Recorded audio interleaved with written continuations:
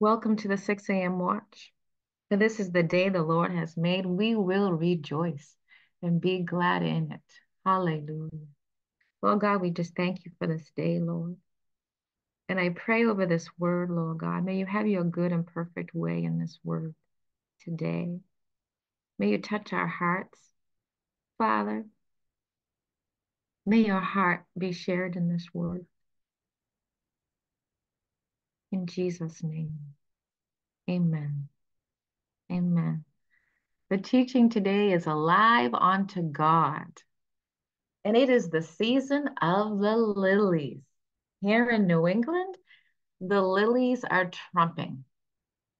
You drive around the neighborhoods and it's the lilies. The lilies are blooming this season and they are singing their song. And when you see these tiger lilies, they're usually planted in like groupings. And so you drive by and you see them all trumpeting, all extolling the Lord, all glorifying the Lord.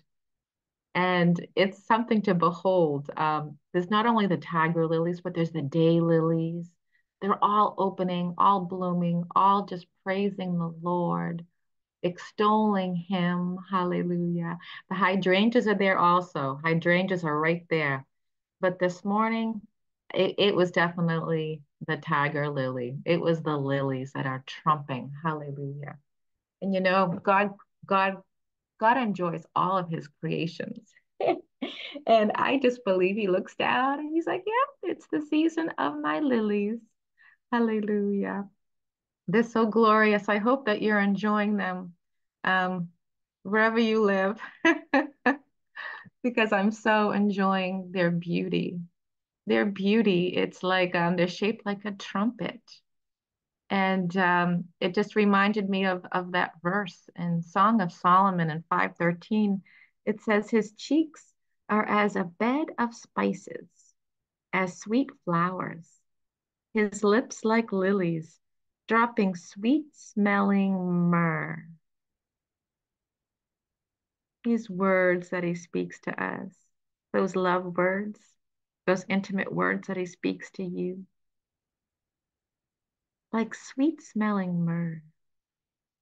And when we go to his word, we get the honey from the rock, from our living Jesus, the living word. And as we read the word, it's like that sweet smelling myrrh. It's alive. His word is alive.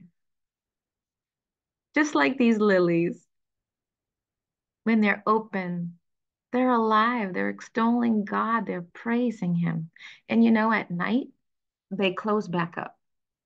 And then I love to watch them. I do more. I just kind of when I go by, I like to watch them around like when the sun starts coming, they slowly open back up. It's like almost like they pray during the night and then they come open during the day. And I don't know, they're just beautiful to behold. Hallelujah.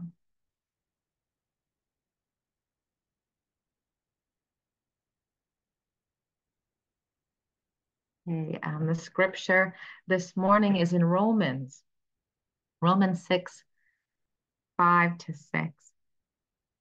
For if we have been planted together in the likeness of his death, we shall be also in the likeness of his resurrection. Knowing this, that our old man is crucified with him, that the body of sin might be destroyed, that henceforth we should not serve sin. This word planted just jumped out of the page to me, for we have been planted together. Like the lily, it's planted in the earth and it dies back in the winter. It goes back into the ground and it's dormant. It's dormant for the winter. And then it resurrects in the spring and it blossoms in the summer. And in the summertime, it only blossoms for a short season. But when we got baptized, when we got baptized in the water, when we got submerged in the water, we died to sin and we were dead with Jesus. We were dead to sin and we came up newness, newness of life. We came up as the new man, in newness of life, alive, alive in the Holy Spirit. Hallelujah. Hallelujah. And by faith, we received that, didn't we, when we got baptized? By faith, we receive it, and by faith, we live it out. Hallelujah. Walking intentionally in our newness of life, walking intentionally in our new man, knowing that we are dead to sin and alive in Christ, alive in the Holy Spirit, alive. Hallelujah.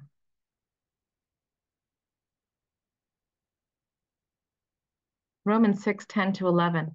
For in that he died unto sin once, but in that he liveth unto God.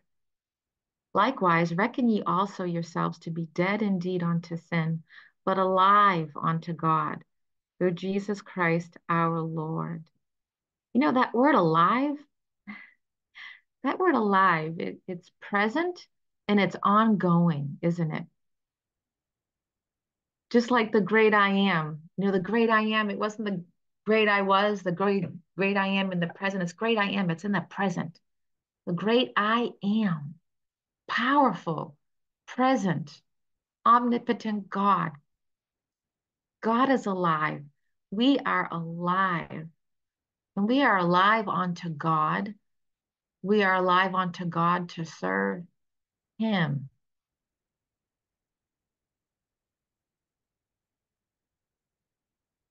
We have that newness of life. And that's joy, isn't it? Alive. It's alive in love, alive in joy, alive. We are alive unto God to serve God. Hallelujah. Hallelujah. Yielded to the Holy Spirit. You know, when we get baptized in faith and we walk in faith, that we are dead to sin and alive in Christ, that's a faith walk. It's an intentional faith walk, yielded to the Holy Spirit, bearing fruit unto God. And, you know, and I asked myself, and we have to ask ourselves, what are we yielding to? You know, in the day to day, what are we yielding to?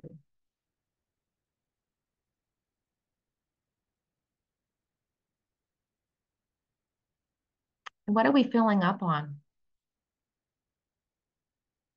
You know, we yield to what we think on.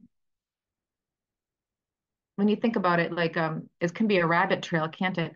When you're yielded to something negative, you follow that negative path, right? But when you yield yourself to, you know, what is good, what is pure, what is lovely, what is praiseworthy, you stay on that path. It's what you yield yourself to, and it's intentional. You know, sometimes, you know, you can be following a trail for a long time and realize a little while later, like, wow, my thought just went down the wrong path there. But it's an intentional yielding our minds and yielding our bodies. Um, you know, even I'll use an example of even like, you know, watching TV, you know.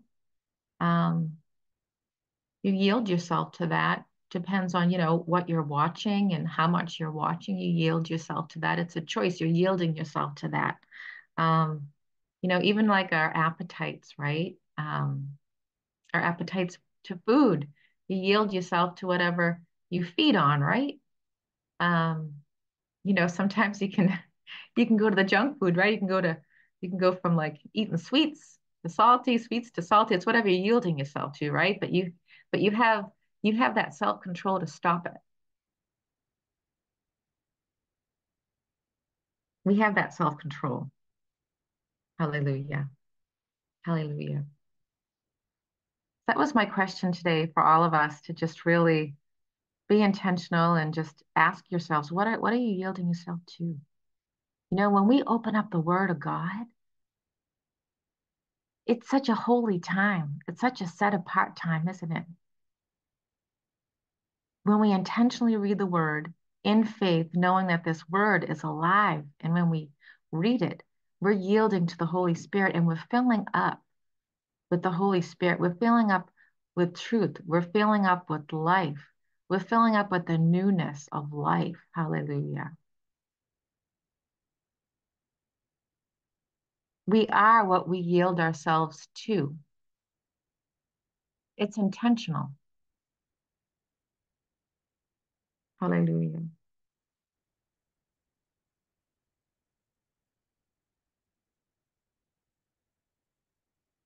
I'm going to go on to Romans 6:21 to 23. What fruit had ye then in those things whereof ye are now ashamed? For the end of those things is death.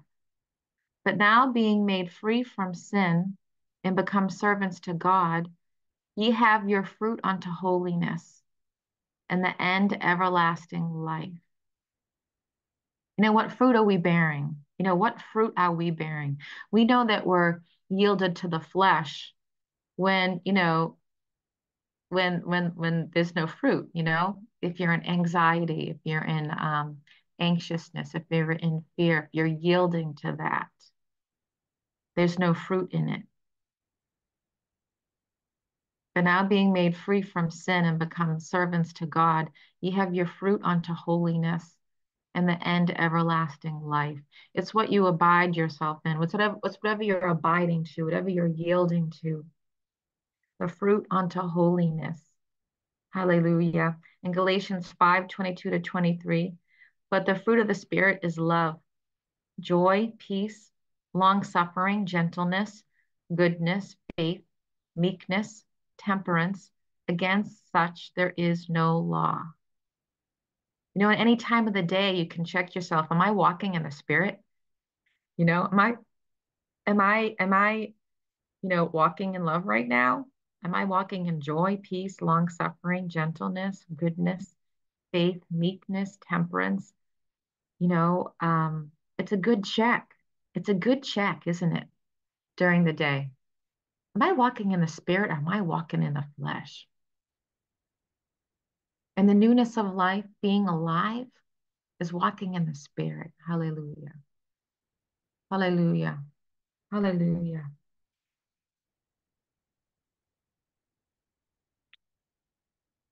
I think this is the last scripture. Yep. Revelation 4:10. Thou art worthy, O Lord, to receive glory and honor and power, for thou hast created all things, and for thy pleasure they are and were created. I like to be reminded of this, that we were all created for the Lord's pleasure. He takes pleasure in us.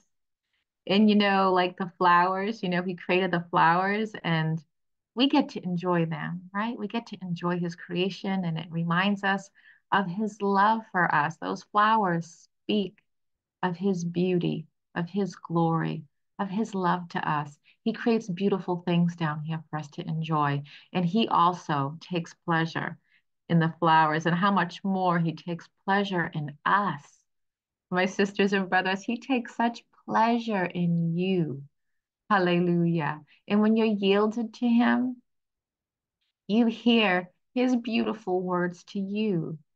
My loved one, my precious dove, his intimate words to only you.